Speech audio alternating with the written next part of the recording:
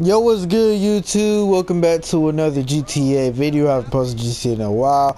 In this video, I'll be discussing how to get the beer hats. Hopefully, y'all do enjoy. If y'all do, make sure to like, comment, subscribe, share, post notifications, all that good stuff. You already know what the deal is, man. And let's get straight to it. Anyways, as y'all know, that we did have the 4th of July or Independence Day update, which basically brought in that rare haircut, which I'll be making a video about, and it brought in, I think, the firework launchers, 4th of July outfits, and it also brought in the 4th of July beer hats, of course.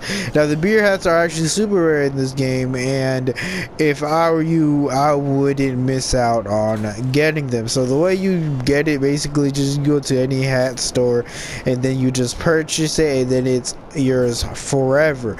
Remember, Thursday, the same week of the 4th of July update, Thursday the game gets updated, and if you did not purchase it before Thursday, you will not have this hat.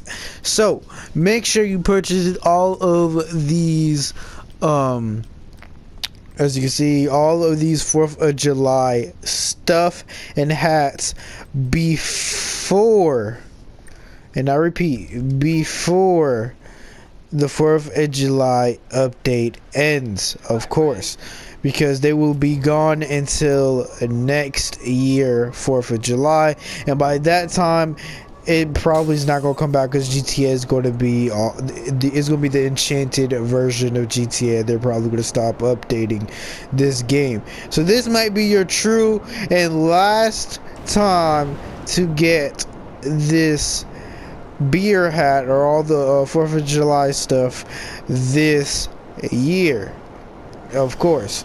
So yeah, that's basically how to get that beer hat. It's a pretty short video. Hopefully y'all did enjoy. If y'all did, make sure to like, comment, subscribe, share, post notifications, all of that good stuff. Y'all know what the deal is, man. Make sure to follow me on Instagram and TikTok. Everything will be in the description. I want y'all to have an amazing day.